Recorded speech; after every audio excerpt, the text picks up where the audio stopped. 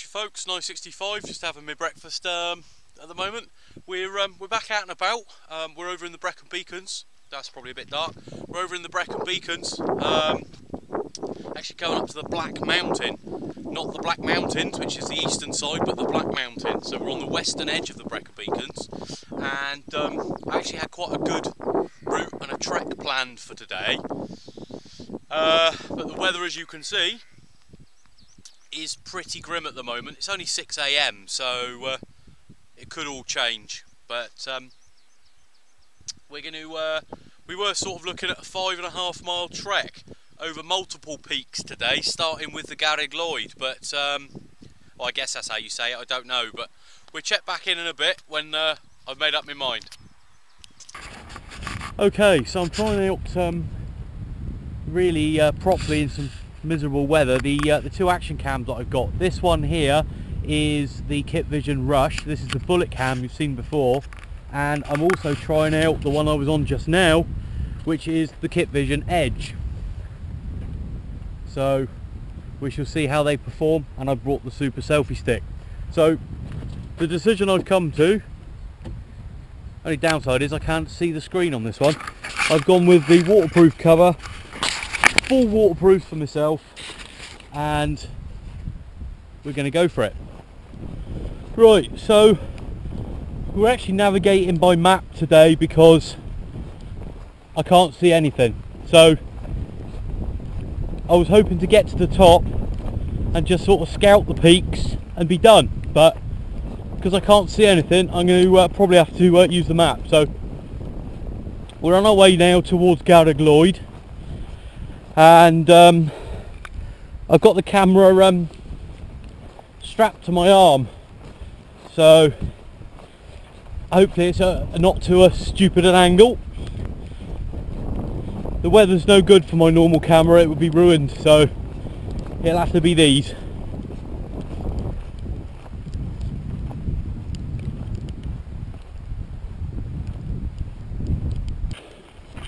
Okay, so we're now on approach to the Garreg Lywd, or the Garreg Lywd, however you say it. I'm going to go with Garreg Lywd. That's what it looks like. Yeah, the fog clears and then it comes back down, and then it clears and then it comes back down. So, but this place is just a boulder field. As I say, those of you that have seen 104's video have probably seen Garreg Lywd before.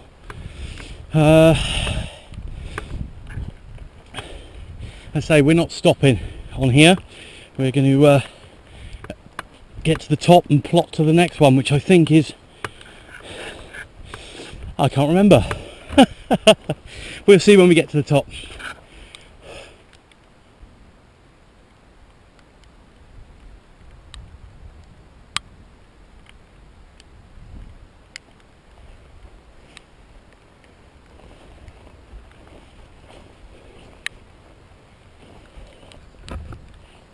So the top was completely fog bound, and I'm using the map and compass in conjunction with the GPS here, and we were walking generally in this direction, and the fog is literally in the two seconds I started filming just cleared. And there's the trig.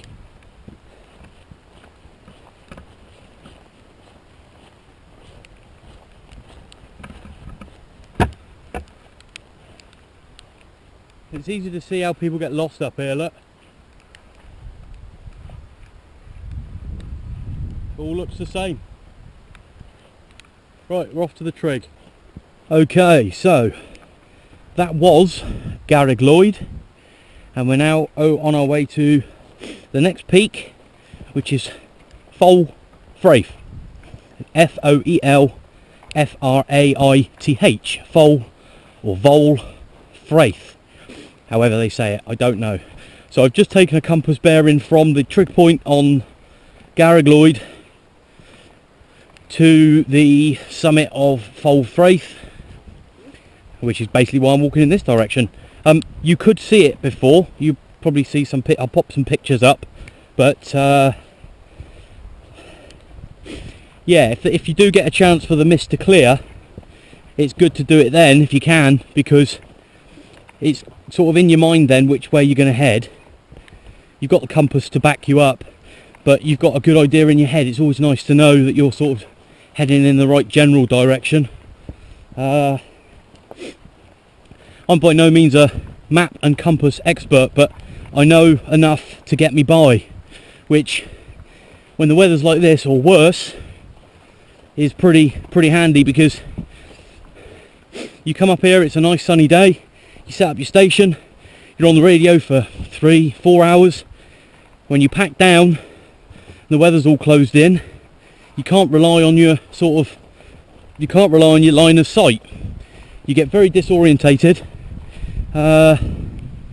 You know, already we're only about 100 metres away from the summit of Garreg Lywd, and it's almost all disappeared. So, you know, that drops into the mist, and you turn around to try and get your bearings, and all of a sudden you're lost. Right, we're going to carry on. I have had a few questions about the map and the compass and stuff, and the GPS, so I will be doing a video on that. I'm going to be doing a video on my head torches that I use, because I've been asked about it, and there's a few more in the pipeline, so we'll catch you a bit later on.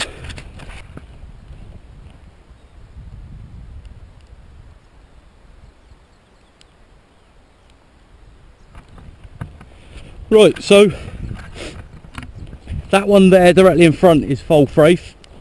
I'm actually going to skirt round the bottom of it and cut straight through there. But yeah, I mean, you imagine coming around here, if you got stuck and it got dark and you ended up in one of those, I'm bare thinking about it. Anyway, it's nice to be back out. Oh, my thing's going. It's nice to be back out. I certainly do seem to have got most of my what's-it back now, so that's all good. We're raring to go, making some good progress across the old Brecon beacons, or Brecon beacons, or Banal Brahiniog, whatever you want to call it. The eeriest thing about this sort of place though is you can hear voices from miles away, but they sound like they're sort of behind you. So that's Lywd there, look. So yeah, it's a bit of a weirdy feeling sometimes. They must get it as well, because they probably hear me talking away. But there we go. Okay, so hopefully this is all coming out all right. We're still en route to, well, as I mentioned, I'm skirting around the bottom of Lywd, which is there.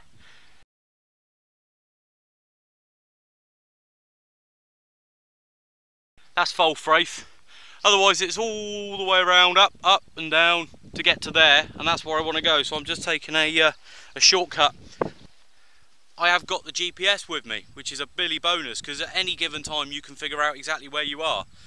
If you didn't have the GPS, you'd have to rely on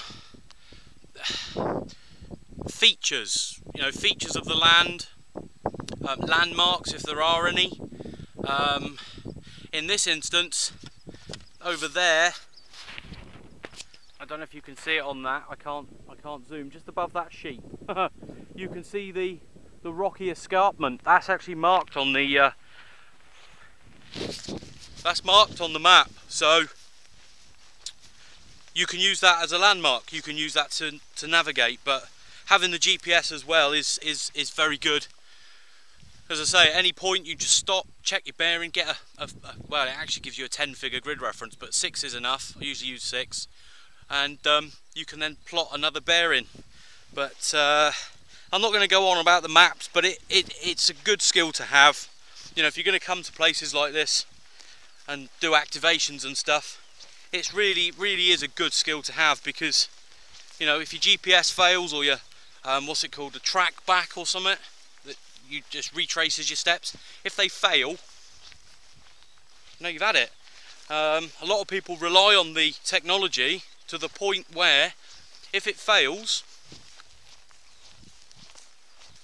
they're knackered, because they don't actually pay attention to where they're going. they just rely on the tech, and I don't like to do that.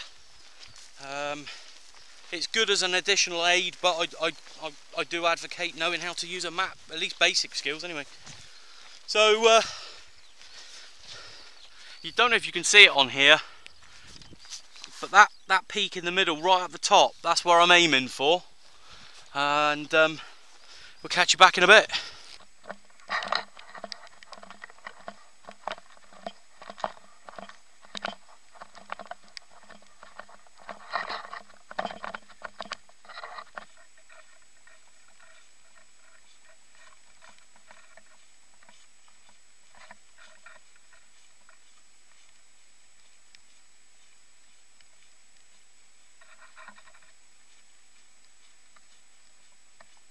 Okay, we're about halfway there now, and we're currently traversing the side of this slope, and the path is a little bit on the edge, but the way we got to go. Well, it's not the way we got to go, but it is the way I'm going to go.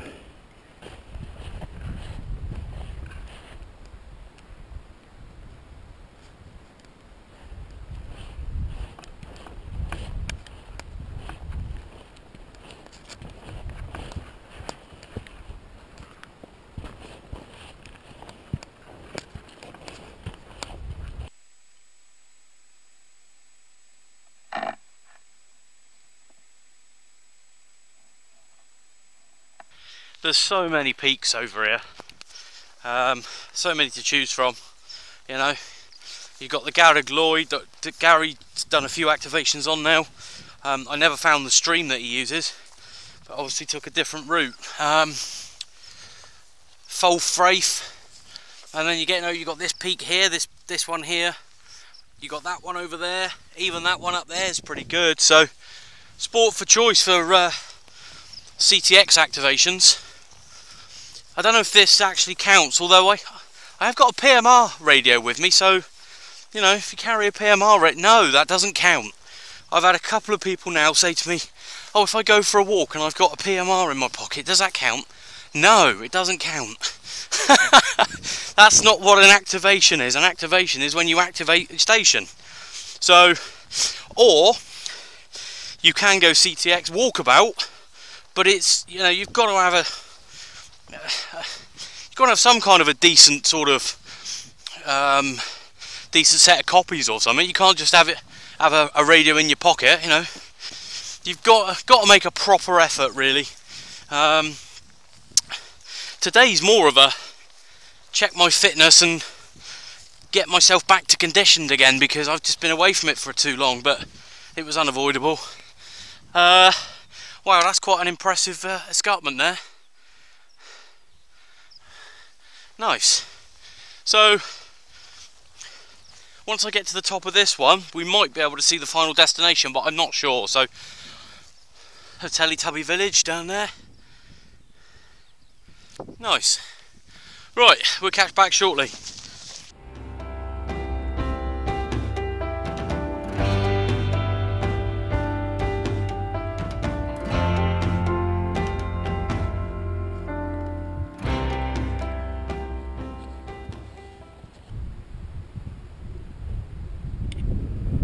I don't think I've ever seen quite so much rock in one spot. Oh dear.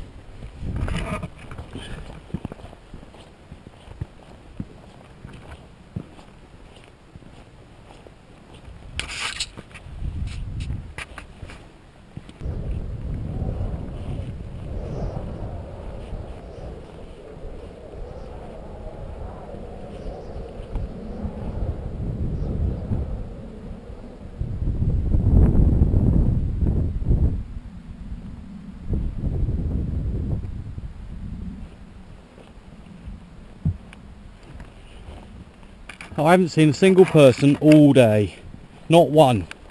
I've heard what sounded like up to 20 people, but I've not actually seen anyone, which is great.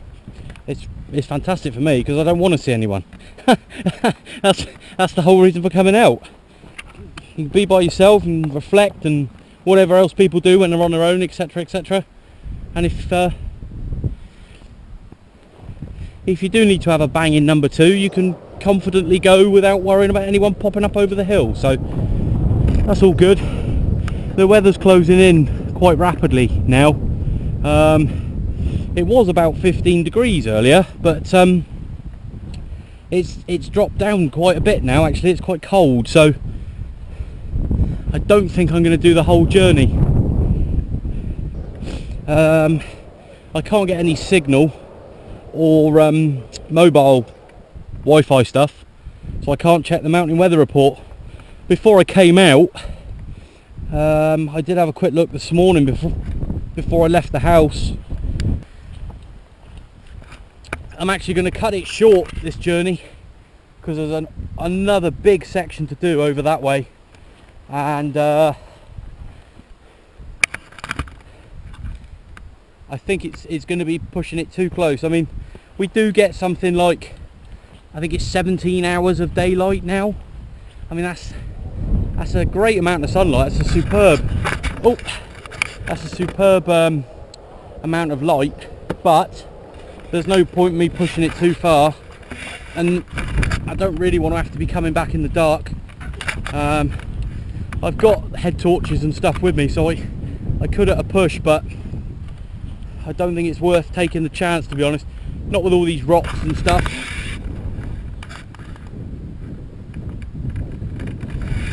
You know, one wrong move, one slip, and with the fact that there's no one about,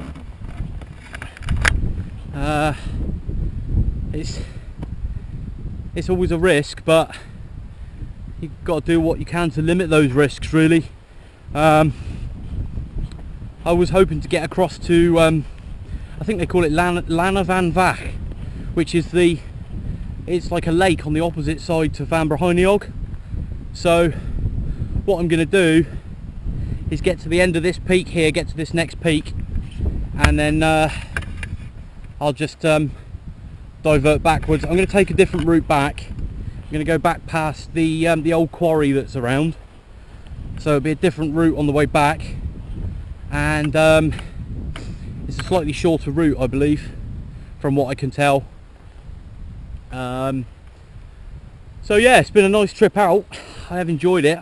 Absolutely whacked now though. Completely knackered. But you always know you've worked yourself hard when you feel tired, so it was well worth it. I thoroughly enjoyed it anyway. You know, it's not for everybody, as we always say, you know, but if you like the peace and quiet, and you like the scenery, and you like, you know, the isolation, if you like, which I do, then, you know, get out there, get some basic skills, be safe, and enjoy it. Whew. I got the Hilda Ogden 1 on again, so it does a good job actually. It's got very good wicking properties, so it does draw the sweat away from your head. So there we go. So now we've switched over from the rush to the edge, and it'd be interesting to see what the comparison is like. It's actually outside of its box now. The audio, like with most action cams, I think, when it's in that box, because it's designed to be waterproof, obviously it's a sealed box, so can't expect anything else from it really. But yeah, it's an interesting place. I've never seen so much rock.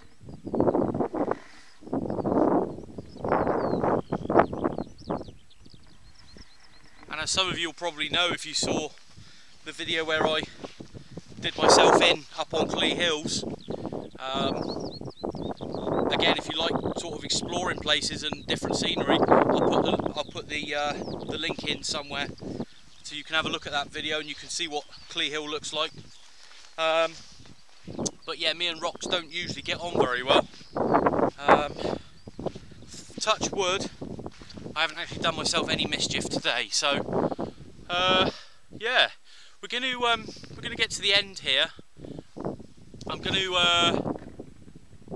oh, I've got a dry throat. I'm going to have a bit to eat, have a brew, and then we're going to take a wander back. So, not quite my usual video. There's no radio in this video, but I had to get back out. I was, you know, at the point where I could get back out. I've got the energy to do it now.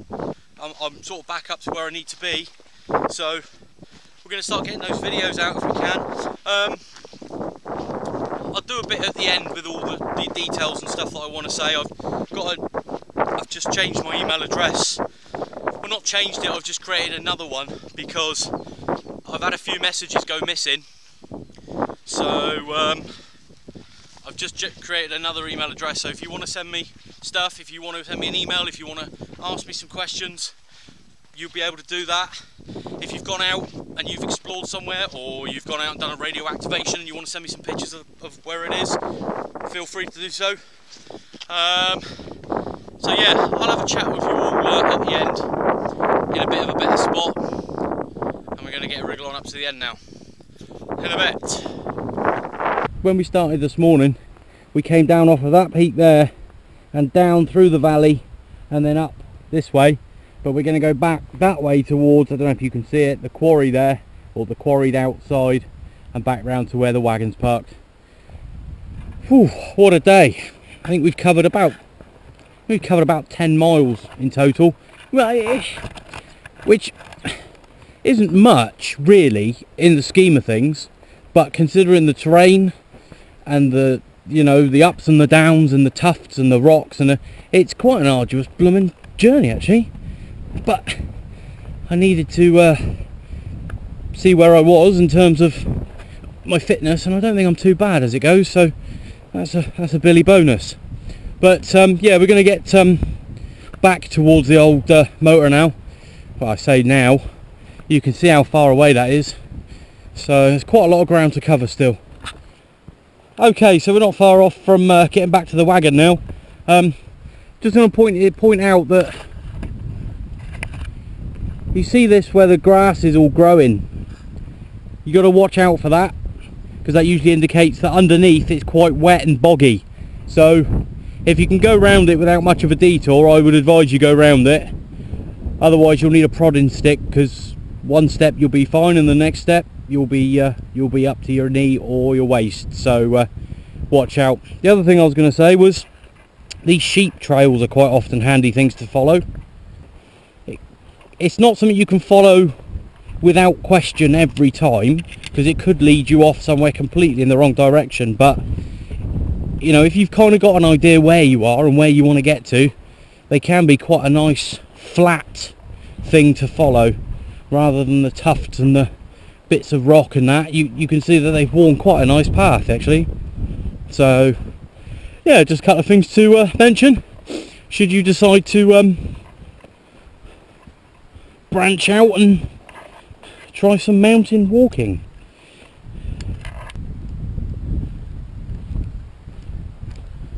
Here we are at the quarry. So we're not far away now.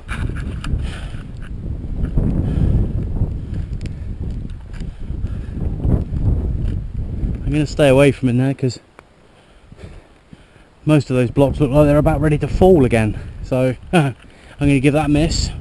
As much as I'm tempted to go in there, I'm going to get a mess.